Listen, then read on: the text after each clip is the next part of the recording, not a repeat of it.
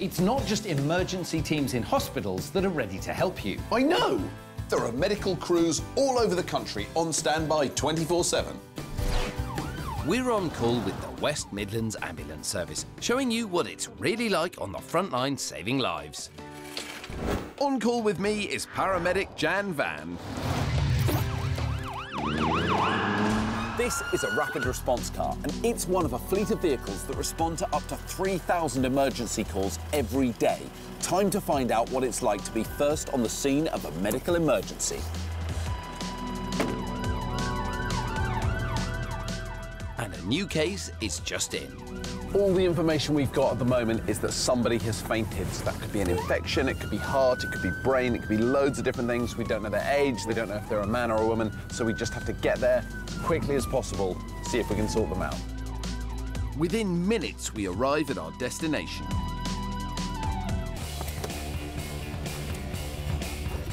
Hello, sir. Do you remember what happened this morning? I just went dizzy. I don't remember anything else. 82-year-old Alan was walking home from the shops when two workmen saw him fall over in the street. But we were just working there. My mate said he's just at the floor. He's hit his head there. OK. So it's actually quite a cold morning, and he's lucky that these builders saw him fall down, because if he'd knocked his head and been unconscious for a long time, he could have got very cold, and you end up with many problems: a head injury, hypothermia, and whatever led to the fall in the first place. Any heart problems? Your heartbeat's going a little bit slower than it should be, so I'm going to do a quick heart tracing on you.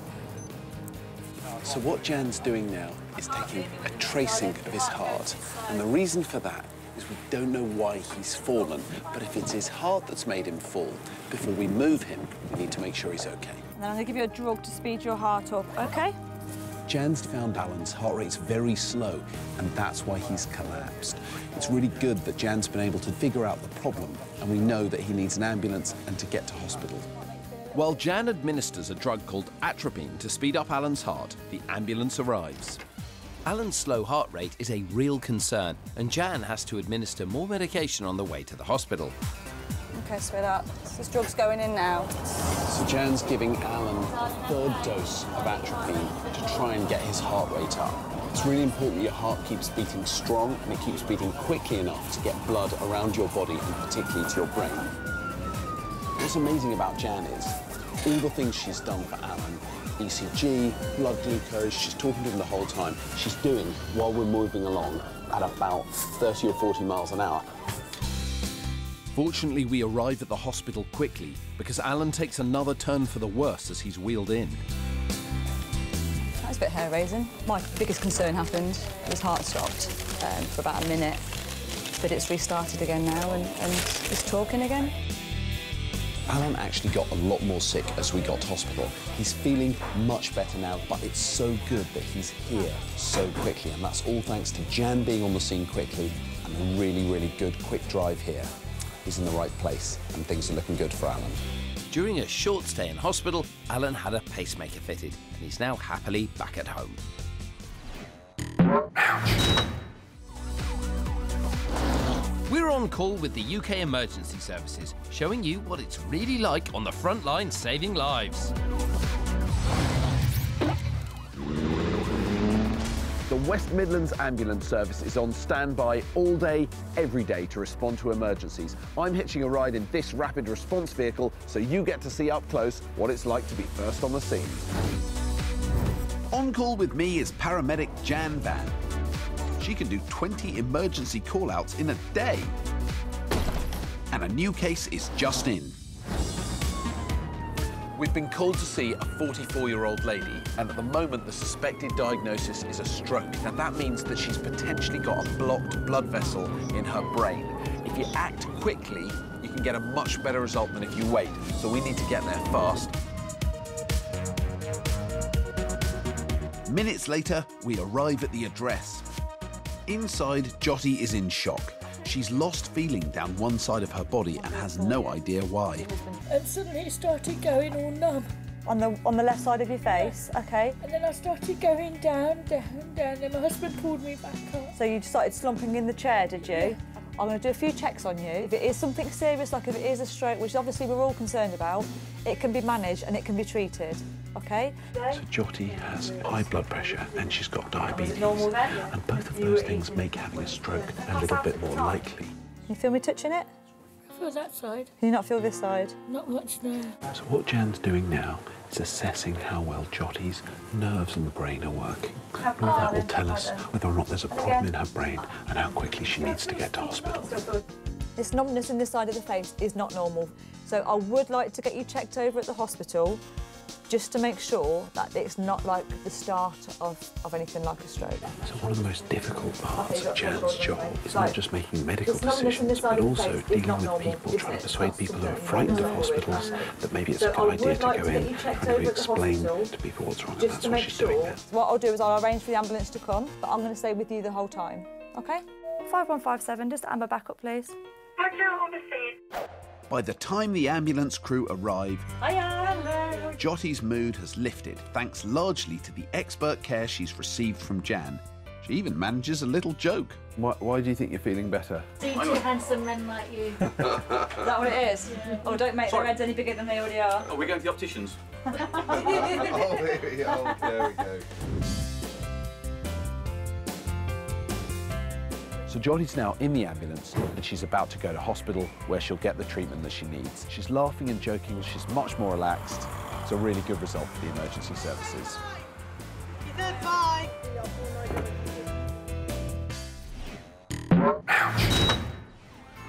We're on call with the UK Emergency Services, showing you what it's really like on the front line saving lives. On call with me is paramedic Jan Van. Today I'm heading out to show you what it's like to be first at the scene of a medical emergency. Can I drive? No. Can I make the sirens work? No. Can I turn the lights on? No. What can I do? You can carry the bags. Yes, official bag carrier. Jan alone can do 10 to 15 emergency call-outs in a day, and a new case is just in. So we've been called to see a lady with what's called postpartum bleeding. She had a baby a week ago and now she's bleeding. Now that can be very dangerous, can actually be life-threatening. Jan and I rush to the scene and get inside as quickly as possible. Hello. We find the patient Jade in a lot of pain. Jan starts treating her while I go to the car to fetch some gas and air. Its medical name is Entonox. It's a mixture of nitrous oxide and oxygen. Sometimes people use it when they're giving birth, but it's a really good way of quickly getting someone who's in severe pain a little bit more comfortable.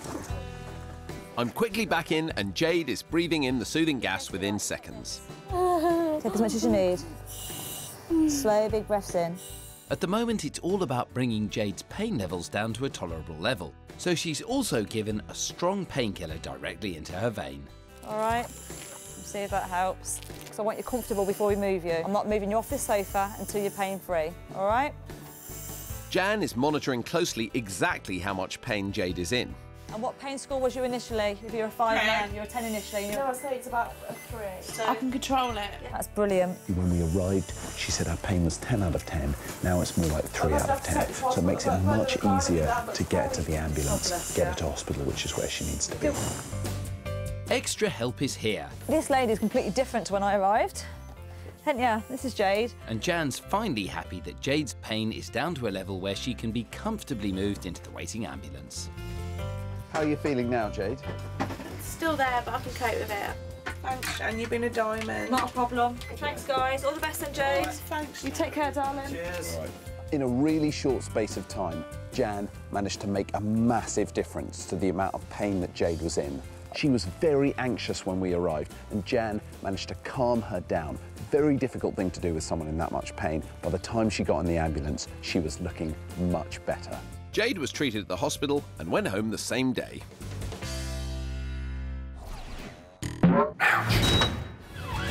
We're going on call with the UK's emergency services, heading into the thick of the action to help save lives. Now it's Chris's turn on the front line.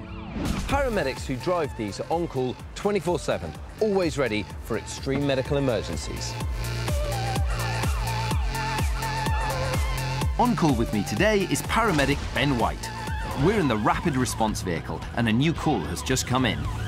We've been called to a woman with abdominal pain, that's tummy pain. There are an awful lot of different causes for tummy pain. Some of them very, very serious, some of them not very serious at all. So while Ben drives at high speed through traffic, we're also trying to think about what some of those causes might be and what we're going to do while we get there. Thinking ahead like this means that we'll be ready to act quickly when we arrive. James has got his camera, and I've got my camera, so I can get you right to the heart of the action. When we get to the scene, our patient Katie is clearly upset from the pain in her tummy, and her mum is there to support her. Katie has had pain in her abdomen on and off for a while, so Ben begins a thorough examination. Nothing. No. When did the pain get this bad? Midday today. Midday today? Yeah. You can have as much of that as you like, so you can just nice deep breaths on it. Because Katie's in a lot of pain, Ben is giving her gas and air to make her more comfortable while he continues his examination. Is the pain always in the same place when you get it? Yeah. Does it come on suddenly? It builds up. This device monitors the oxygen in Katie's blood and her heart rate through the pulse in her finger. The pulse readings have been high, which isn't good, but the pain relief is bringing things back to normal now.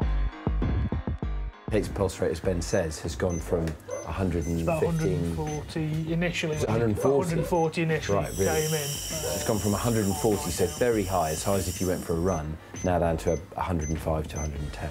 It's easing it a little, but you seem a lot calmer now. Although Katie is already feeling more comfortable, Ben calls for an ambulance to take her to hospital for the treatment she needs. So the gas and air has worked and has numbed her pain. It's an amazing transformation. When I arrived, Kate was in tears in the hallway, unable to sit down because if she moved, the pain was really, really intense. And Ben came in, has calmed her down, has given her the gas and air. She's now sitting comfortably. Her pulse has fallen enormously along with her blood pressure, and that's a really good sign. The ambulance team arrived to take Katie to hospital, where they'll be able to run more detailed tests and give her further treatment. So we turned up to find Kate, who's 25 years old, standing in a hallway in tears from pain from a problem. And although Ben can't fix the problem here, she's now on her way to a place where it can be fixed, and he was able to deliver really, really good pain relief. And with our job done, we hit the road again, ready for the next call-out. It's thanks to paramedics like Ben, who can get to a scene fast that means you'll never be more than a few minutes away from medical care.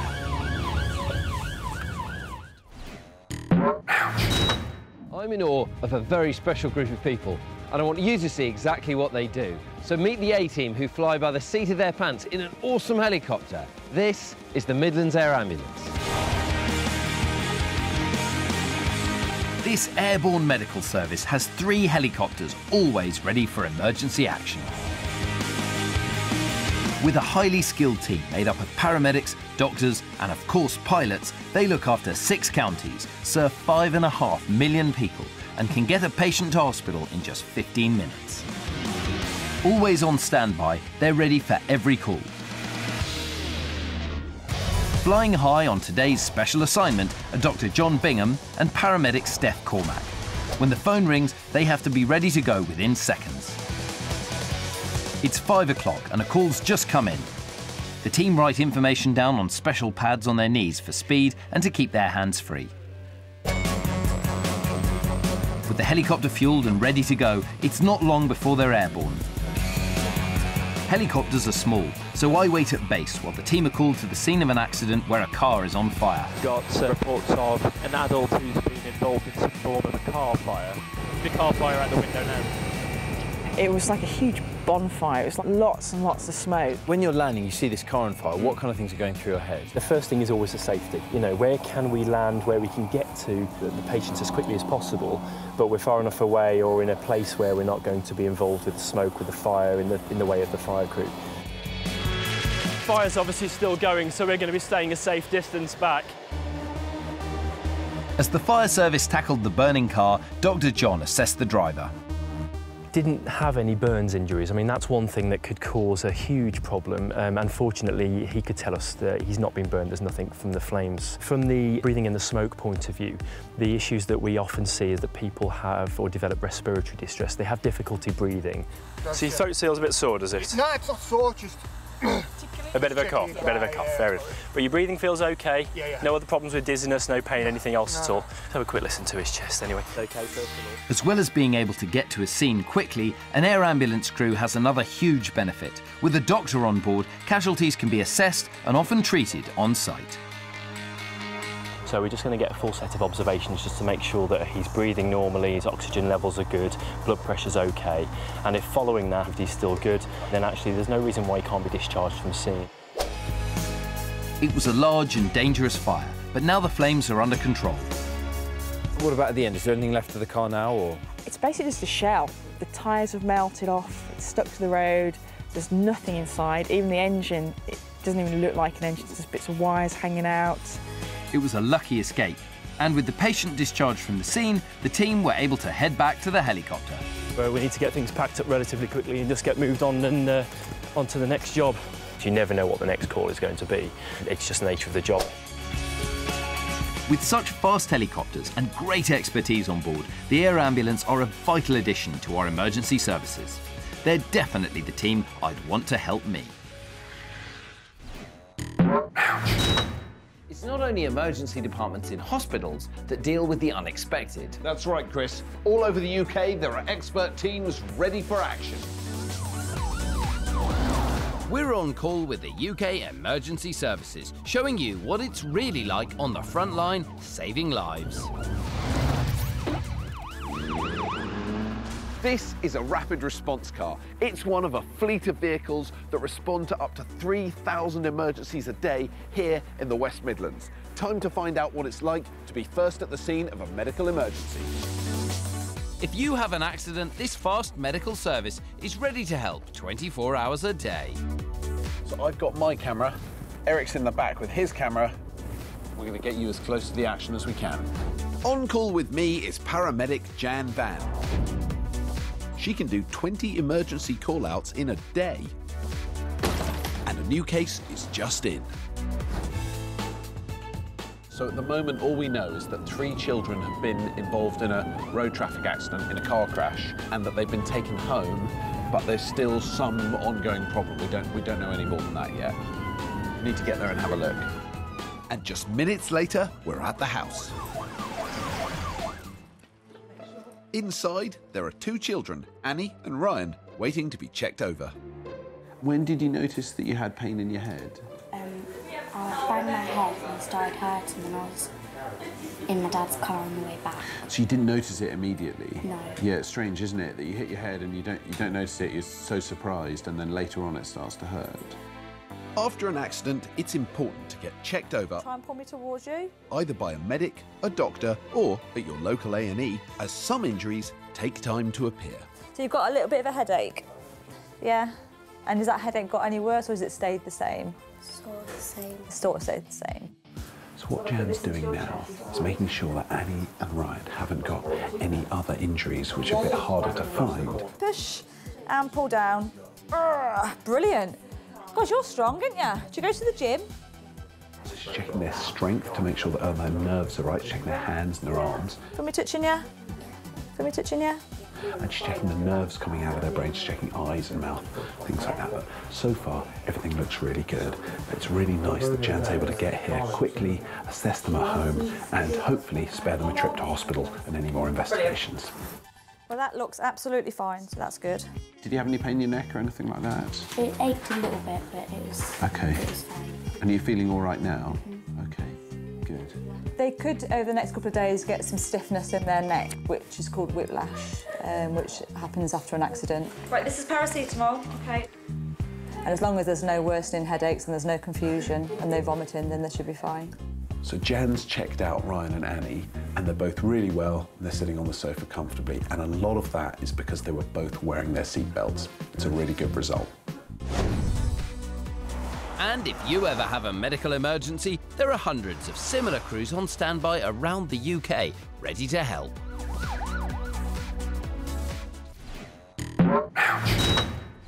If you have a medical emergency, there are teams of paramedics all over the country on standby, ready to spring into action. We're on call with the UK Emergency Services, showing you what it's really like on the front line, saving lives. This is a rapid response vehicle. It's on standby 24/7 to respond to whatever emergency calls come in. Today, I'm going along for the ride and you're coming with me. On call with me is paramedic Xand Van. She can do 20 call-outs in a day. And a new case is just in. We've just been called to an emergency and we know it's a man, that they've fallen in the garden and they've got blurred vision. Minutes later, we arrive at the scene. And just as we get there, the man, Peter, falls again. Right. Darling, you need to keep still for me. Well, at least you're laughing. God, you just give me the fright of my life. Oh. It's stupid, this. Joking aside, Jan quickly gets him sorted and makes an immediate assessment of his possible injuries. Squeeze me. Not too hard. I need my fingers afterwards. He can do some things well, but there's a problem. I can see about half of you. The rest has disappeared. Peter's not seeing properly. The thing that we've got at the minute is his eyes aren't moving together. They're moving separately. So we need to find out why that's going on. OK. Right, look at me. I'll shine a little light into your eyes. So what Jan's just done is had a look at how the nerves in his head and face are working. We want to see if he's had a stroke, if he's had a blockage in a blood vessel to his brain, and that may have damaged a little bit of his brain, which controls his eyes. A stroke is worrying because it's potentially life-threatening, but then things change again. Yeah. I can see. Follow your pen again. Keep your eye nice and still. Keep your head still. Follow the pen. Peter's symptoms seem to be improving. And that shed looks like it's in the right position again? His eyes are together now. Initially, they were separate. They were miles out. It's taken about half an hour from when his symptoms started to going away again. It's just about completely gone. And that does suggest that it's likely to be what we call a mini-stroke. And what's good about a mini-stroke is they do get better, but they do suggest you're at higher risk of having a bigger stroke. And a bigger stroke could be more serious. The danger of that happening again is there at the minute, so we'll get him checked over. So it's an ambulance for Peter. I'm not sure he's at... Right, steady. He's still very unsteady, but it's vitally important that potential stroke victims are checked over as soon as possible. Good luck, Peter.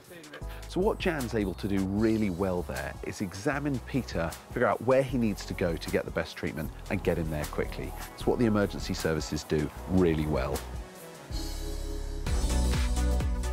With hundreds of rapid response crews in the UK, if you have an accident, an emergency service like this won't be far away. In the UK, there are hundreds of rapid response medical teams on standby. And they have to get to the scene of an emergency in minutes. Minutes?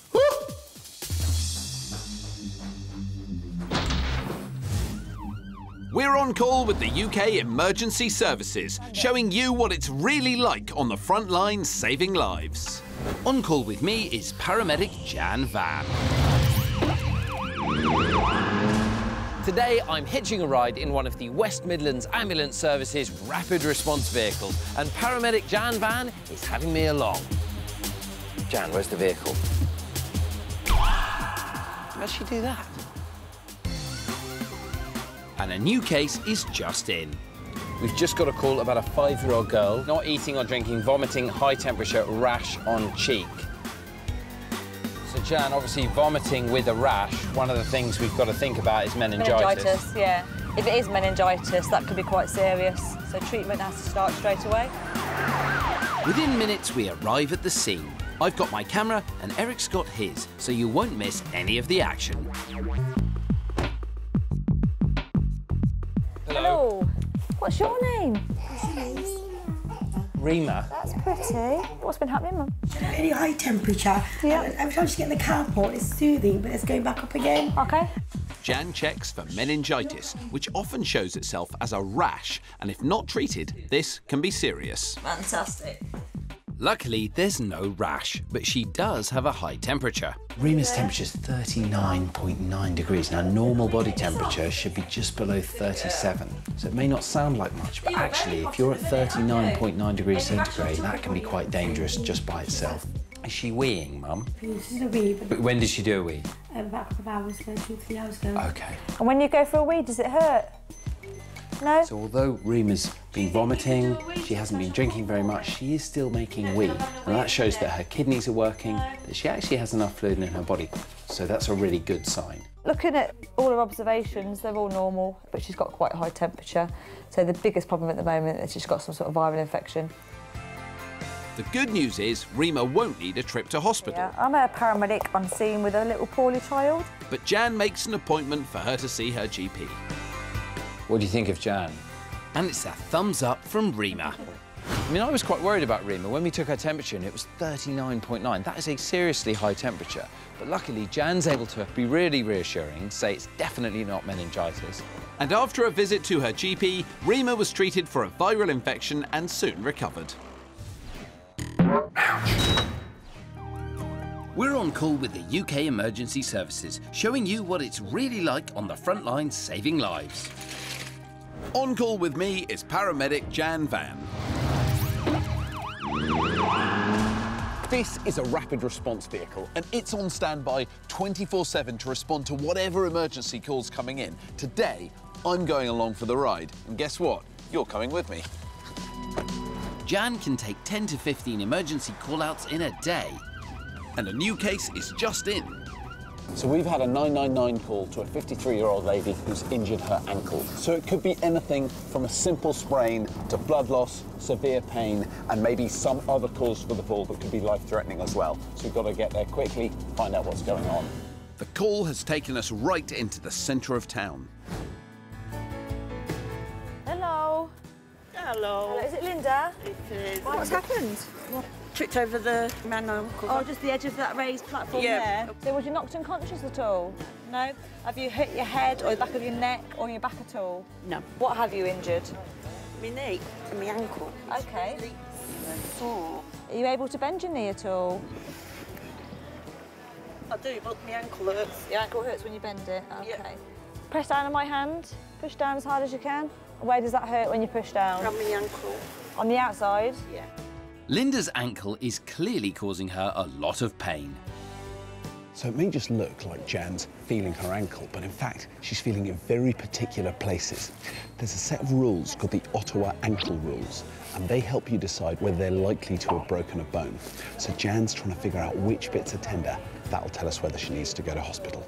Yeah, I'm going to need Emma back up for this patient. She's unable to wait there, needs an X-ray. Using the Ottawa rules, Jan has decided that the ankle is probably broken and Linda does need an ambulance. At the moment, she's quite uncomfortable. We're managing to keep her warm, but she can't walk on that leg. So we need to get her to hospital and get her an X-ray. She can be treated from there. It's important to keep it still so that if she's got any bones that are broken, if the edges rub together, it can create a lot of pain and it can create some bleeding, which will make the ankle worse as well. You're doing it, that's it. Well done, darling. Are you able to twist around a little bit? There you go. It's really good that Jan was able to assess her really quickly, get her an ambulance, and get her to hospital where she needs to be. And once there, the doctors discovered Linda's ankle was broken and it was soon fixed.